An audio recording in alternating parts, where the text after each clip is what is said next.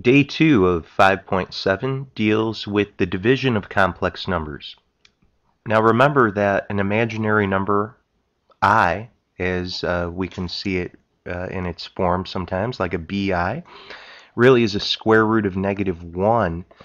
So there is a hidden square root in every imaginary number when you see that I. But let's just get some practice finding complex conjugates. They'll always have the form a plus bi and a minus bi. So let's say that I gave you 3 plus 2i. The complex conjugate would be 3 minus 2i. Again, something I want to make sure is crystal clear is conjugates always look exactly the same with one huge difference. The sign in between the numbers changes. If you have a plus in between your terms, when you write the conjugate, there would be a subtraction. This is even true if your first number is a negative. Let's say I give you -5 plus 7i. The complex conjugate would be -5 minus 7i. The -5 you don't change to a +5. Rather, you're looking at the sign in between those two terms. That's what you're going to change. Very similarly, if we start with a subtraction like 8 minus an I, the complex conjugate would be 8 plus an I. Now, what we saw much earlier in this unit was that conjugates have a very special relationship to each other. When we were factoring the expression a squared minus b squared, we saw that that would factor into a plus b times a minus b. And a plus b and a minus b are conjugates, of course. They will multiply to a difference of squares. This is very handy because squaring gets rid of square roots. Now remember how I even began to describe this lesson. When you see an I is the square root of -1. So when we square, we're going to be getting rid of those square roots. And that's why it's so important to take a look at problem number 1 right here. Problem number 1, we're asked to divide, but the real problem is that in the denominator that we see here, we have a radical. We have a square root of -1 that is hidden, represented as an I. And we saw earlier in this unit we cannot have square roots in our denominator. So the way we're going to deal with this is we're going to multiply the top and the bottom by the conjugate of 1 minus 2i. We're going to multiply the top and the bottom by 1 plus 2i. And now we're going to go back to our last lesson, day 1 of 5.7. And we're going to recall that we could multiply. 3 times a 1 is 3. We're just foiling here. 3 times a 2i would be a 6i. 2i times 1 would be another 2i here. 2i times 2i is a 4i squared. Down below, we could multiply as well. 1 times 1 is 1. 1 times the 2i would be a 2i. -2i times 1 would be a minus 2i. -2i times a plus 2i would be a -4i squared. So again, this is just coming from the foiling. But remember that I squared is equal to -1. If we remember that, we're going to have to come up to these expressions and say, do you know what? These I squareds we're going to convert to -1.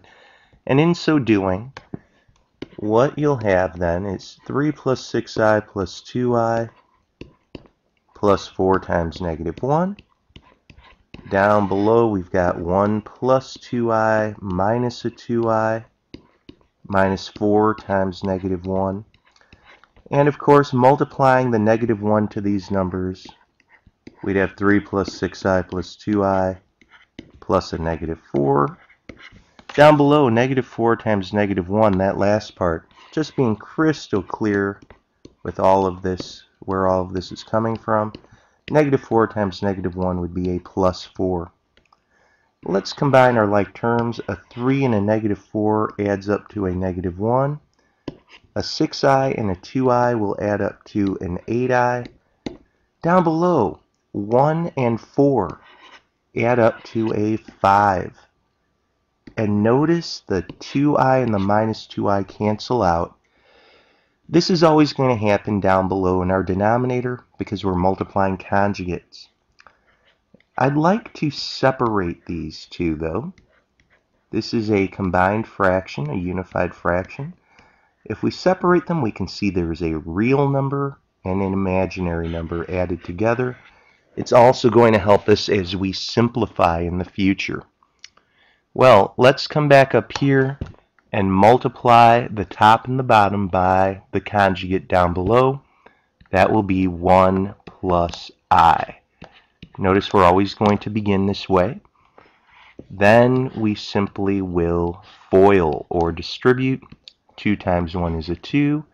2 times an I would be a 2i. I times 1 is an I times I is I squared. Down below, 1 times 1 is a 1. 1 times an I is an I. Negative I times 1 is negative I. Negative I times itself is negative I squared. But of course, as we were saying before, wherever we see I squared, we're going to say, wait a minute, we can't have that. We have to replace I squared with negative 1. In so doing, we will have a much easier looking problem. And by the way, look at that denominator. You could start combining some steps. Look, the minus the negative 1, minus a negative always becomes plus a positive. This can speed things up for us a little bit. Up on top, a 2 and a negative 1 add up to a 1. A 2i and a 1i add up to a 3i. Down below, we have a 1 and a positive 1. That would add up to a 2. But the I and the negative I completely cancel out, leaving us with 1 plus 3i over 2. However, it's best to separate this into a real number and the imaginary number. And again, we can then see that we could reduce if that were the case. Here it's not. For example 3, last one, once again, same process. We're going to multiply the top and the bottom by the conjugate of the denominator. We're always doing that. And then we will distribute and FOIL. 6 times 4 is 24. Here we get a 6i. I times 4 is a 4i. I times I will be, again, I squared. Down below, 4 times 4 is 16. Then we'd have a plus 4i. This would be a minus 4i. Then we'll have a minus, well, I times I for our last part, that's the last from the FOIL acronym, I squared once again. But here it is, once again, for all of these problems, every single one of them, we're going to see some I squareds. And what that means really is change I squared to what it really is, and that's a negative 1. You're going to see this happen quite frequently down below.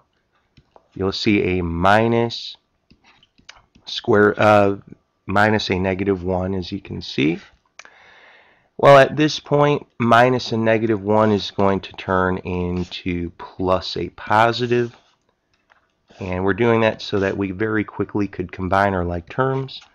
24 plus negative 1 is going to be 23. 6i and a 4i would add up to a 10i. Down below, 16 and 1 add up to a 17.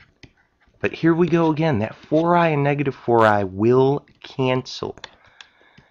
So what are we left with? 23 over 17 plus 10i all over 17.